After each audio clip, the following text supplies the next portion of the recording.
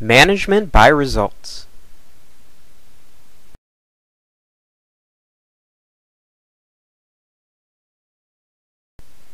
The term management by results was developed by Peter F. Drucker, who was a leading writer on management theory in the 20th and 21st century. Let's learn a little more about this from Dr. Bachman. Well, hello, Ramon. Today we're going to talk about management by results. I went up into the attic and I got a bunch of supplies. This is an example of management by results. You have someone up on top who's the leader of the organization. Around this person are other leaders that report to them. As you go down, there are other layers of people that report to the layer above, each one reporting to the ones above. The person up here is quite a long distance from the people down here.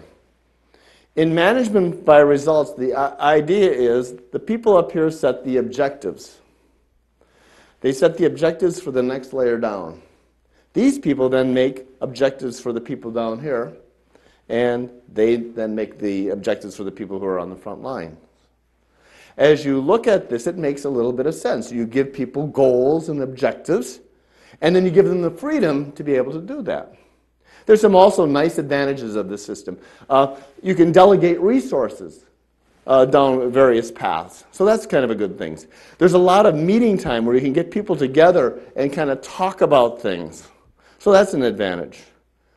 As you look at some of the disadvantages of it, one of the things you have to understand is control is very, very important. It's very important that you have control over your system.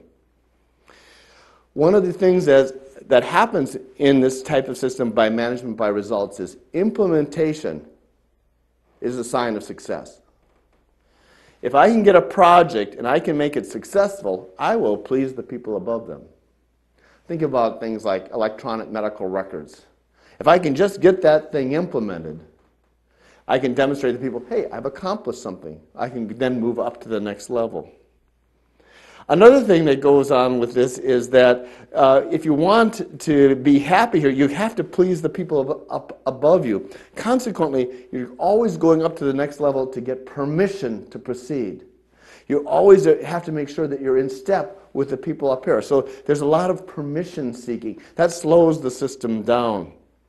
One of the things that's going on is that compliance is really what you get out of the people down here. You don't get commitment. You get compliance. We'll do what you tell us. The people down here on the lowest level, oftentimes we'll see repeated things going on over and over again. We'll try one thing, we'll do it for a couple of years, then what will happen is they find out it doesn't work, they'll try another thing, and then they'll go back to it and back and forth. And many of people who are on the working front will see, oh my gosh, we did this 10 years ago, it didn't work. Why are they doing it again? And as you look at that, you say that if you take a look, oftentimes what will happen is they will do things called reorganizations. They'll take an area and just reorganize it. The success rate for a reorganization is 1 in 4. Anytime you reorganize, you're talking about someone who will have a success rate of only 1 in 4. Another thing that happens with management by results is you tend to get silos going down. Sometimes they're so thick they're not called silos, they're called chimneys. It's so thick, and what happens is you stay in your silo. For example, nursing might have more in relationship with the up and down structure than across. Or physicians might have a silo, or administrators, or financial people. The thing is they all develop their own silos. There tends to be a lot of short-term thinking. Let's just get the results done for today. The biggest problem with management by results is, here you are, you're on this level, you've been given a project, you know you need to please the person above you, and you can't quite make it. What do?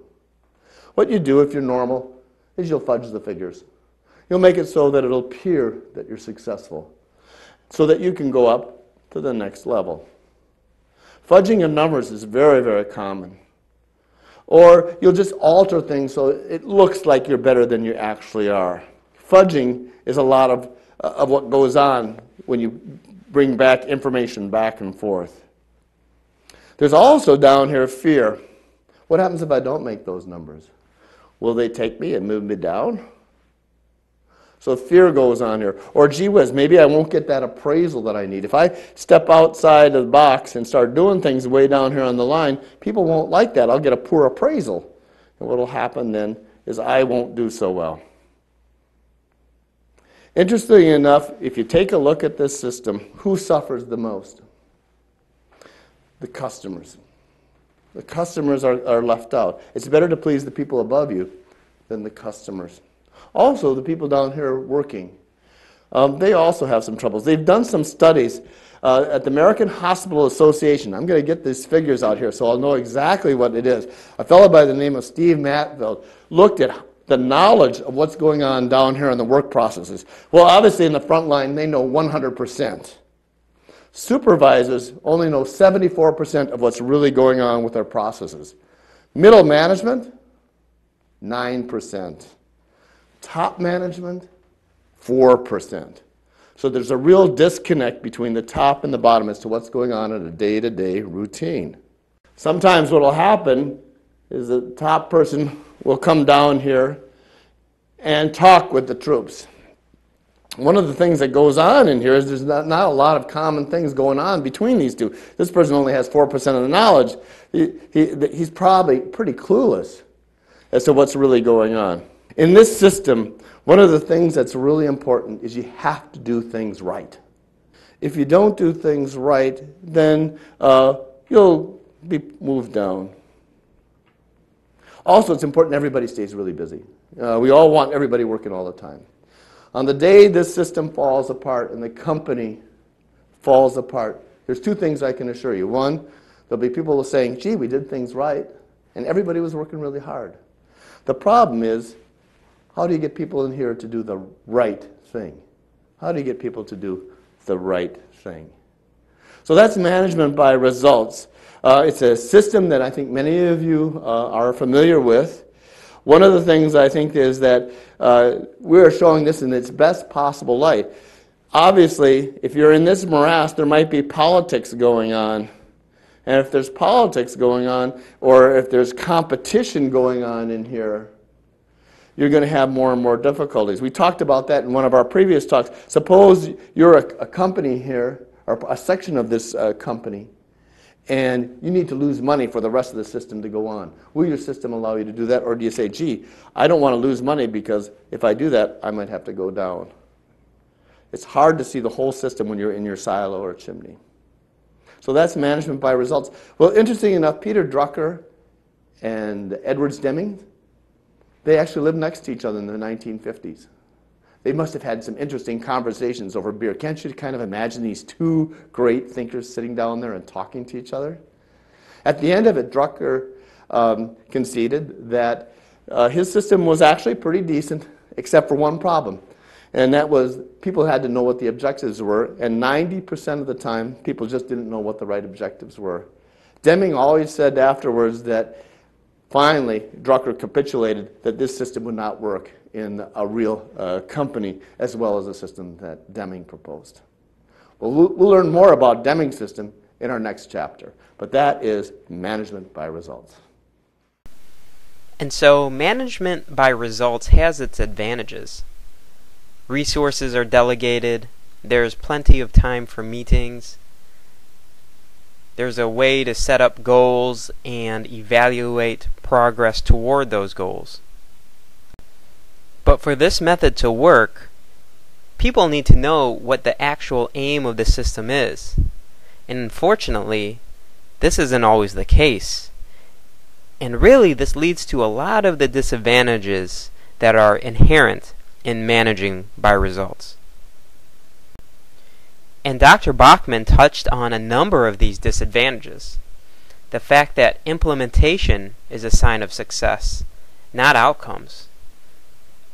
The feeling that you have to please the level above you. The fact that you need permission to make decisions. The presence of compliance, not commitment. The development of silos. The development of short-term, not long-term thinking. Fudging figures. Fear and distortion of results. the fact that customers are left out of the equation, and the disconnection between top management and the frontline workers.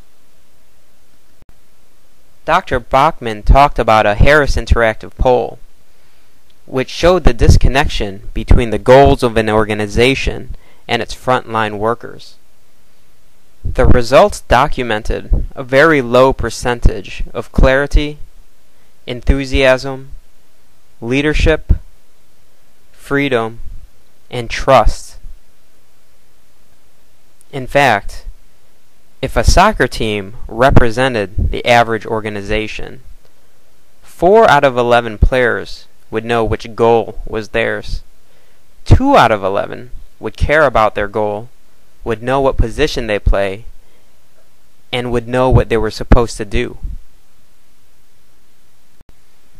And all but 2 players would be competing against their own team members, rather than their opponents. I can think of many healthcare related examples of management by results. I want you to discuss the theory of management by results and give examples of how this applies to your organization. How does doing things the right way and working hard in your current position interfere with doing the right thing?